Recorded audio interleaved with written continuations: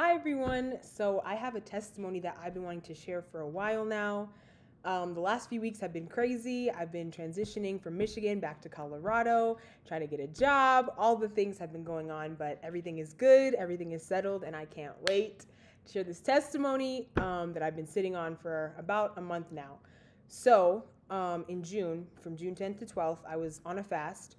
And usually during my fast, God either deals with me about something or talks to me about something that I've already prayed. So in this case, he was dealing with me about something. So he was dealing with me about surrendering to him fully. So I go to church, serve on ministries, fast, pray, read, all of that, but I wasn't fully surrendered to God. So I was still struggling with pornography, masturbation, homosexual thoughts, um, gossip, lying, just a lot of stuff was going on. Some stuff I was actively working on, and other stuff that was just something I was holding on to so that if I felt like God wasn't doing what I needed him to do or he wasn't responding how I thought he should, I could go back to that stuff over there and I could find comfort in that. So, God was dealing with me on surrender. Like, are you ready to surrender to me yet? So on June 9th, which was the night before my fast, actually June 9th through the 10th, I think. Yeah. I was going to a youth conference that was near my house through my church, the Church of God in Christ. And the youth chair lady, Courtney Shelby, she was teaching about pressure. And then right at the end, we had a Q&A, and somebody had asked, how do you live holy if you're horny? And that immediately caught my attention because that was my specific issue. Like, okay, I need help with this. And Holy Spirit, I hear you. I see what you're saying. So she gave this awesome testimony about just learning to value herself more and see herself the way God sees her, just getting busy in the things of God. And it was really just like this jumping point for me of like, okay, this is where I can start to let go of these things and be free of this completely so that I can do what God is asking me to do and I'm not half stepping. So that was Thursday night, the 9th. Then the 10th comes, and it's the second night of the convention. And the lady who was supposed to preach, she didn't even preach. She just got up and is just moving in the Holy Ghost, laying hands on people, giving people words. She's getting words of knowledge. People are rededicating their lives to Christ. It's like a whole worship, praise fest. We're all going in. And it was amazing. But again, I left that night and God was just asking me, like, are you ready to surrender to me yet? It was like, not really, God. I'm not really ready to let go of these things. I hear what you're asking me, but I don't know how to let them go. Like, you're going to have to help me through this because I really would like to hold on to them if that's okay with you, even though clearly that's not what the plan was. So I come back. That was Friday night. Yes, Friday night, or there's a time after that. So there's one more service after that. That next service, again, this time the preacher who's supposed to preach, he actually gets up, preaches. It was really good. And again, he's just talking about, like, are you ready to do everything you need to do for the call? Like, are you ready for him to cleanse you? Are you ready to go all the way in? Again, are you ready to surrender to me? And as soon as he's done preaching again, Holy Ghost chaos, revival, mayhem. People are getting words of knowledge, prayer, again, rededicating their lives to God. It's a praise fest all over again. And I just remember leaving that night and I listened to the song Yes by Shekinah Glory. Will your heart and soul say yes? I have more that I require of thee. Will your heart and soul say yes? And it was just that ringing over and over in my mind. The next day, we had the Don't Spill the Tea event through, again, the Church of God in Christ. And that whole thing was amazing. Young Women of Excellence is amazing. If you're not a part of it, you need to get plugged in because it's amazing. Changed my life. So the whole thing was great. But the one that really got me was identity. So Amber was teaching on identity, having your purpose in Christ, knowing who you are in Christ, and understanding that your uniqueness, your difference is where your favor is at. But what she started with was, what did she start with? Oh, she had us all say, I have a purpose. And when she had us say, I have a purpose, like it was just like God was bringing all this stuff back to my remembrance. Like, church is not just for you to go to be around people that you love, to serve. Like, all of that is great. I'm glad that you love your church home. That's wonderful. But there's more for you to do. Like, I have so much more that I want to do with, for, and through you. But like, are you ready to say yes to me yet? Like, it was, again, that reminder of like, I love you so much and I want what's best for you, but we gotta clean this thing up. Not because I'm mad at you or frustrated with you or I want to beat you up and make you feel bad, but I know who you are and I know who I created you to be and I know what I created you to do. And all this extra stuff that you're holding on to is like getting in the way of that. So are you ready to surrender to me yet? So later that day, I was scrolling through Facebook and I saw Daniel Adams was in town. I thought I had missed him because, when you scroll through Facebook Reels, those could be months old. I looked at the date and it said June 10th, and that was the day before. And I was like, oh my gosh, I wonder if he's still here. So I check his website out. He's still there. He's having a service in Detroit, and I lived about 40 minutes from Detroit. So I got on my car. I had literally just gotten out of the shower, got in my car, went down to the service. So we go to the service, and we start worshiping. We had praise and worship. It was really good the whole time. And then we are on the floor. He tells us, like, come get to the altar as close as you can. So I try to get as close as I can. And he just tells us, like, I'm not going to touch you because Jesus can touch you from anywhere. So everybody just stand still. Don't do anything. Like, just be still. Focus on God. So we're all, like, standing still, focused on God. I know I'm in my mind thinking, like, what's going to happen? When's it going to happen? Like, when's something going to happen? Because we stood there for... It probably wasn't that long, but it felt long because he was like, no movement, no sound, just focus on God. And then he started to call things out. And he was like, he said something along the lines of, like, if you're struggling with pornography, like, don't fake the front. Don't worry about what people think. Like, you need to come up to the front and repent. So I came up even closer. I was already close, but I got onto the stairs at the front of the church. And I repented, like, Lord, please forgive me of indulging in pornography. And then he goes on and he says something else. And I don't remember what he says, but I just feel like this urgency all of a sudden of, like, I need to get out of here. And the crazy thing was, right before we got up, he was like, he said a prayer over the doors, like nothing would be able to get out, nothing would be able to escape.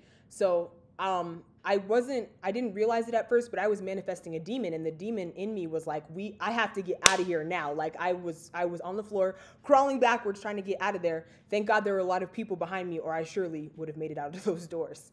So he tells them to bring me up front, like, bring the demon here. So I walk up the stairs. He prays for me, and then there's like lots of screaming and stuff. And he's trying to get the demon to talk. And eventually he casts it out of me. And I'll put some clips in later on. And so I'm laying there. He casts the demon out of me. I come back. So I come back, get up, go sit down. And it's the service is continuing to go on. He's praying for other people. And he has a whole bunch of people who are helping him that they call forerunners. So there's like tons of people that are out there available, ready to pray for you. It's not just him alone. So I go off to the side and I just feel weird. Like I don't feel good. I don't feel good. Like my stomach feels strange. But again, at this point I had been fasting for 2 days. So it's not because I ate something. I'm not feeling sick because of something I took in. Like I just don't feel good. We're clapping for people because they're getting their deliverance. I feel like I can't clap. I feel like I just have this bad attitude. It just was like bad. And then I forget, I think the worship either started happening again, something started happening, prayer or something, and I start manifesting again. So I'm like rolling on the floor, not feeling good. Like, I don't know what's going on. Like, stuff is still crying out of me. I get up, I sit down, and someone asked me, like, do you need help? And I was like, yeah, I don't feel good. Like, my stomach hurts really, really bad. She said, okay, let me get someone else who could pray for you. So this lady comes over, and she was like, she said, you're not feeling good. Like, do you need prayer? And I was like, yes. And she starts telling me to, like, renounce all this stuff. And I can't remember all of the things that I renounced, but one of the things was rejection. And as soon as I said that, like, it, again, demons manifesting, trying to intimidate them, screaming out of me. And then at this point, it's her and like 2 other ladies, and they're praying for me.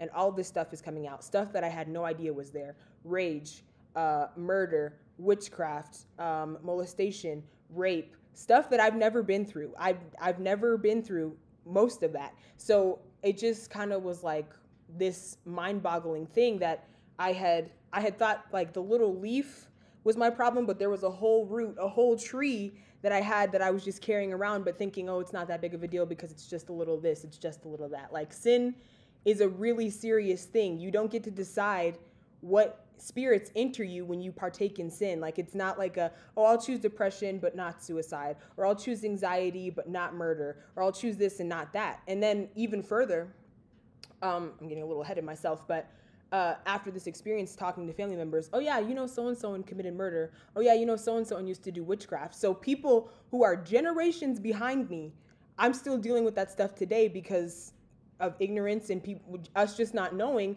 like that stuff is there and that God wants to remove those things, and then indulging in things that are probably not helping the stuff that's already there. So that goes on for 4 hours. They prayed for me for 4 hours that night. And the only reason I ended up not getting my deliverance that night, but it was only because I wasn't willing to let go of unforgiveness. So what would happen is they would pray for me, the demons would manifest and scream and whatever, and they would call fire and all of that, but they wouldn't leave because I wasn't willing to let go of that stronghold, the main thing that was keeping them there, their legal right.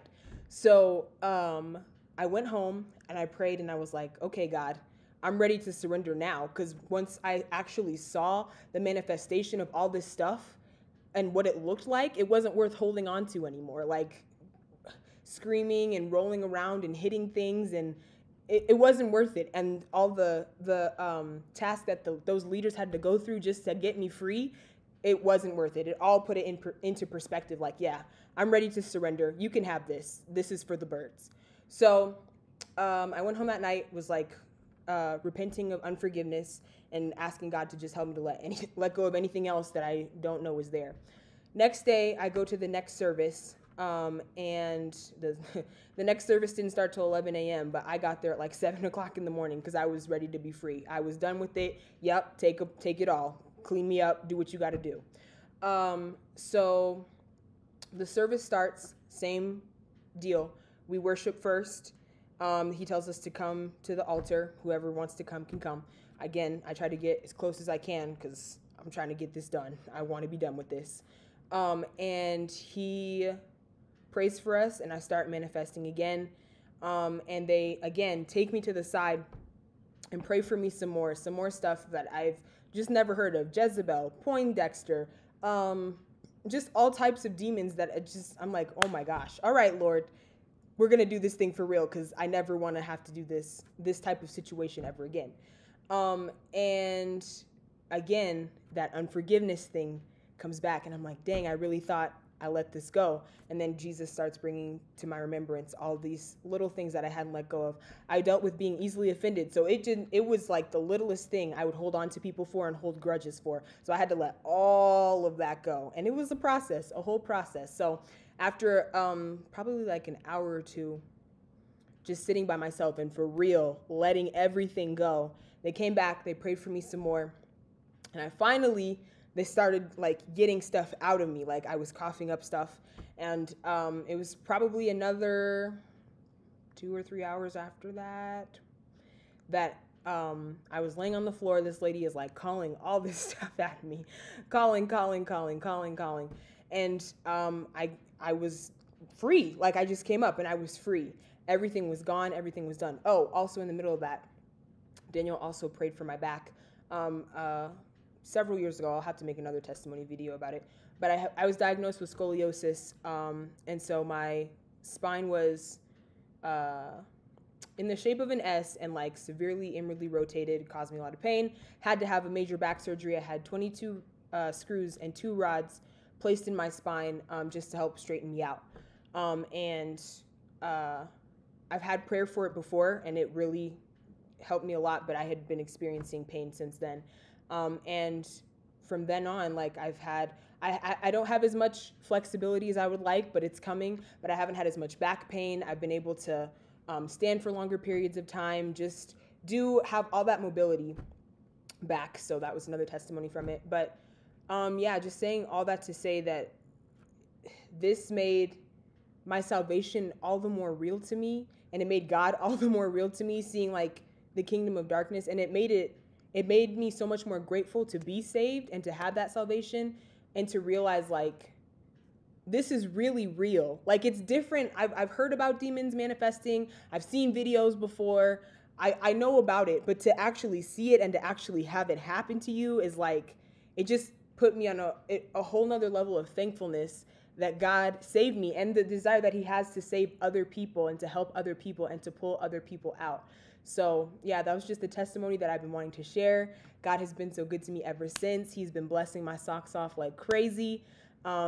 It's good. So I wanted to share that and put it out in the world, and just to let people know God loves you and wants to help you no matter what state you're in. If you're absolutely just backwards and lost and don't think you could ever be saved or don't think you ever would be saved, God is bigger than anything you could ever imagine, and he can help you overcome it all. So just come to him with open arms, be real with him about it. He'll point you to where you need to go. He'll lead you to where you need to be. Talk to someone. That is another thing that I really wish I would have realized. These issues and stuff that I had, I used to talk to people about it, but after a while, after I got comfortable in it, I wasn't talking anymore. And that's how the enemy got me as well, is silencing my mouth and getting me to hold in and not say anything and just stockpiling all this demonic stuff on me. Like, you need to talk to someone. Tell someone you trust, someone you know. If you have a leader that you know you can help, that you know can help you, absolutely say something. I knew my leaders could help me, but because I was being too prideful and too, I'll take care of it when I'm ready to take care of it. I'll come out when I'm ready to come out. I was suffering for an extra super long time for no reason. So say something to someone. Even talk to God if you have to talk to God first about it. Talk to God, talk to someone, and get your freedom today.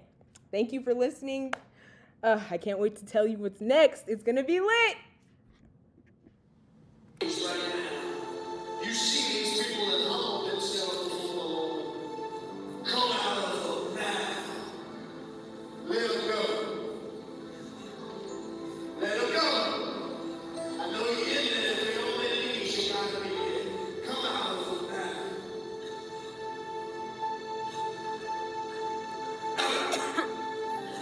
Don't you go away. Come in, girl. Don't let that spirit run away.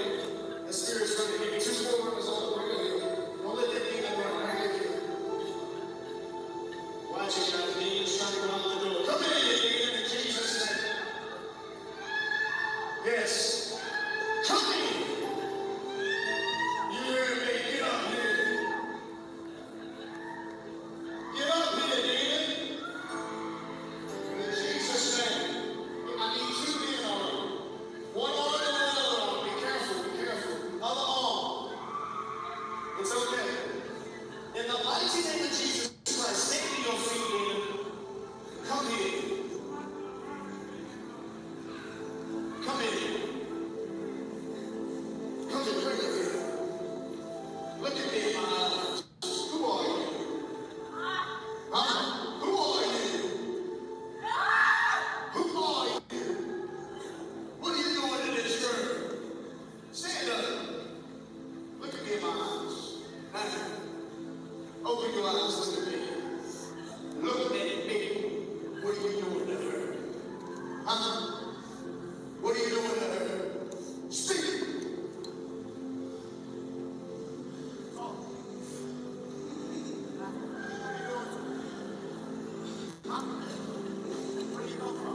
Stand up. Where do you come from? How did you get in here? Give up.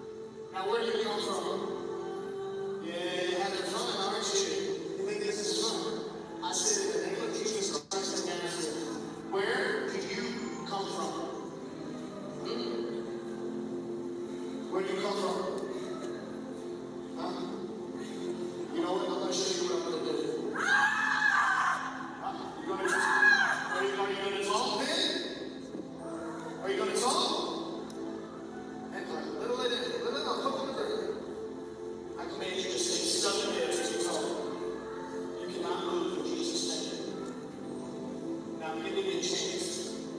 Where do you come from? Talk. Where do you come from? There you go. Come on. Talk. Talk to me. Now, where do you come from? How did you get in there?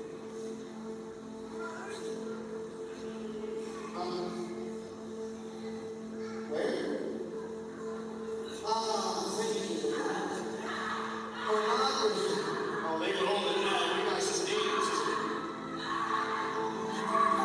Does she still like pornography? Huh? Does she love Jesus? Huh? Does she love Jesus? I said, so you don't have no legal right to her anymore, do you? Huh? You don't have no legal right, do you?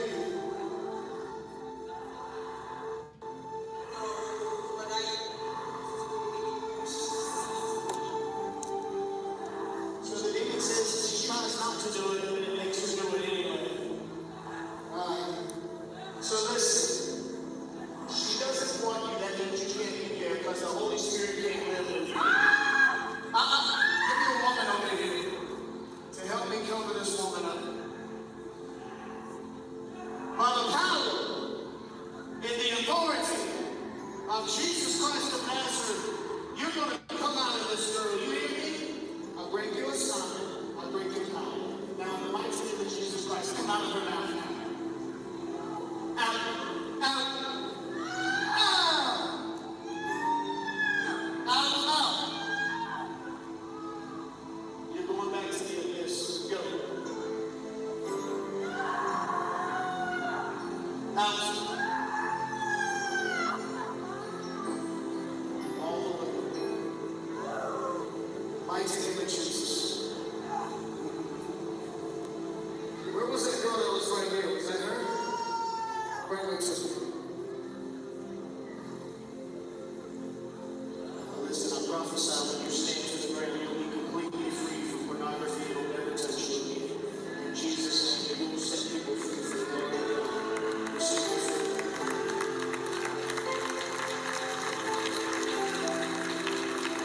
Deliverance, God just continued to bless me. A few days after I had gotten my hair done and I had gotten some crochet hair, and it looked horrible. It looked absolutely awful. The hair looked good on Amazon, but when it came in and it was put in my head, it just looked bad. And I was like, God, I can't look like this for the next month. I need your help, because that was all the money. Once I got my hair done, that was all the money that was in the budget to get my hair done. So I didn't have any extra money after that to get it redone. So I was like, God, help me out. And I had this thought of like, let me go look in my mailbox. Like, let me just go look. Went to the mailbox and there was a check in there for almost $300. So not only could I get my hair done, I could get some gas, some eyebrows, a little mustache work done. Like, God came through. After that, I was able to move out of my apartment. I had a lot of favor on the highway with one of the police officers. I was going 80 and a 65. He let us go off scot-free. I came home looking for jobs. I got hired as a violin teacher and a private voice teacher. And God has just been rolling ever since. Tomorrow, I will be a month free from pornography. I haven't had the desire to look at it or do it ever since then. So God is amazing. What he does is real. His effects are real. Like, he still continues to bless me even after everything. So he's amazing.